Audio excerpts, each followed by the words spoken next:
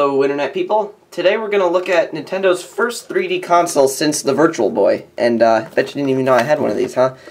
I don't know, maybe I'll review it one day eventually. Have to stick the camera right in the eyepiece, so... Oh well, enough about the Virtual Boy, because today we are looking at the Nintendo 3DS. Just got mine today. It's still sealed up in the box.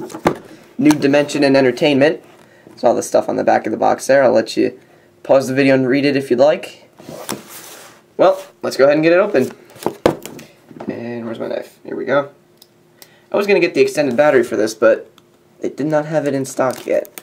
Because I have read reviews on this, and it's great, but I hear the battery life is awful.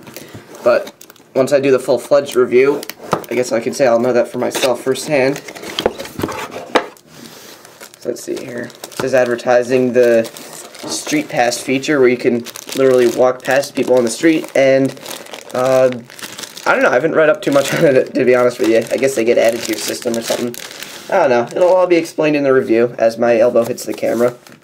Nintendo Power, the AR cards for the augmented reality, which is funny. If I lose these, I actually downloaded an app on my Android phone where you have all the augmented reality cards on your phone, and they say it actually works better because of the backlight on the screen. So if I ever lose those, I'll be good. Register, yeah, don't bother. I'll have it registered by the time you see this video. Too bad. And very thick manual. Wow. Oh, well, it's in 3 languages. That's typical Nintendo. Alrighty. I know you're like, stop showing the paperwork. Yeah, quick start guides, quick start guides. You don't want to see that. You want to see the system. I know you do, and I do too. Although I've already seen it in Best Buy. If you go in Best Buy, they have them on display. You can try them out. This looks like it's the... Yeah, this is the dock that you put the 3DS on. So you just put the cable in there, and I think this is for if you want to... oh, this is if you want to insert or remove cartridges while it's on the dock. And it'll just charge with those pins there. That's cool. At least they did that. The battery life is not too great. But again, to be fair, I haven't tried it for myself yet. So here is the 3DS. It's got a mark on it. Oh, okay. Whatever. Well, it's not as big as I thought it was going to be. Console looked a lot bigger online, that's for sure. Very solid build quality. The hinge feels really nice, actually. It doesn't feel as much like a DS Lite where it could fall apart at any given moment of time. The slide pad, I like this, actually. It's a joystick that glides a lot easier than the PSP's joystick ever did. Control pad down there, and those click in like that. Wireless switch, which is nice. You don't have to go all the way into the settings and toggle that. The depth slider, which, I'll tell you, I've played with a 3DS already. I haven't been able to take the 3D anything past the bare minimum before my eyes are just like, what is this? And they refuse to focus on it at all.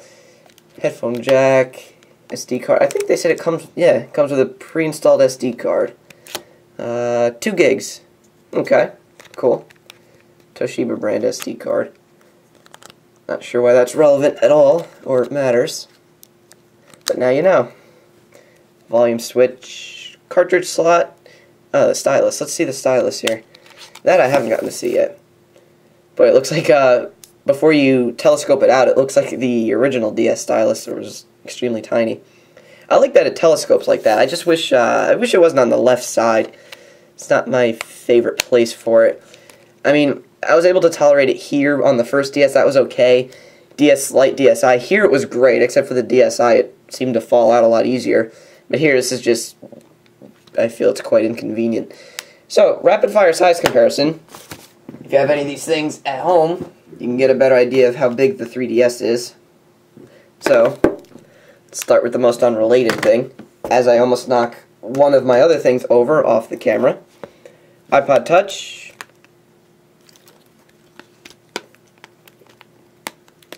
There you go. PSP. This is what I almost knocked over. PSP is a lot longer. And, the screen. Screen on the PSP is still bigger, but at least on the DS it's finally widescreen in the year 2011. DSi, if I can get it open with one hand. There we go. DSi size comparison. And DSi is a little bit thinner. At least the bottom half is anyway. And again, if I can get it open with one hand, the DSi XL. You know what? I can't get it open with one hand, so I'll put the 3DS down. There we go. Yeah, DSi XL is obviously a lot bigger. Not that the screens are any higher resolution now. That's what I like on the 3DS. They did finally, the touchscreen, it's, I believe it's physically the same size as a DSi, but they upped the resolution, which is nice. And the widescreen will probably be nice once they add the Netflix support for this. Oh, let's try putting it in the dock. See that? Okay. Goes in easy enough, I guess. Comes out easy enough. You don't really have to put it in at a specific angle first. You can really drop it in flat and it seems to go in no problem. Well, one more thing to do. Might as well power it up to make the unboxing video complete. Turn the volume up on it. It's booting up.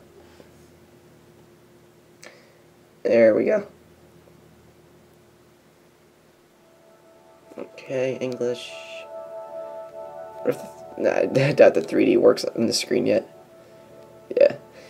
The reason why you can never get 3D on a camera is because the 3D effect needs to be with two eyes. You need to have stereo vision, so one camera, one lens, you're not going to get 3D. Oh, this is all touchscreen. I better just take the stylus out. Check that the 3D depth slider is all the way up, then tap next. Ugh, I can't deal with it all the way up. My eyes do not like that. Let's see. So just hold your DSi shown above. The camera's kind of showing the barrier in the screen that gives the 3D effect. Nothing's 3D yet. Still nothing's 3D. Oh, activate 3D. Okay. 3, 2, 1. Whoa. It's popping out at me. Wow. It's kind of hurting my eyes though because it's up all the way and... Oh man. I gotta turn the 3D down a bit. That is a really cool effect though to see in person. You really should stop by a store and see that. Set date and time. Alright, so I'll do all this stuff later. Set the date and time, whatnot. Sounds so much fun. Well, that about does it for the unboxing. There will be, obviously, a full-fledged review. There's the two cameras there. There will be a full-fledged review coming up. But until then, that's been the unboxing of the Nintendo 3DS.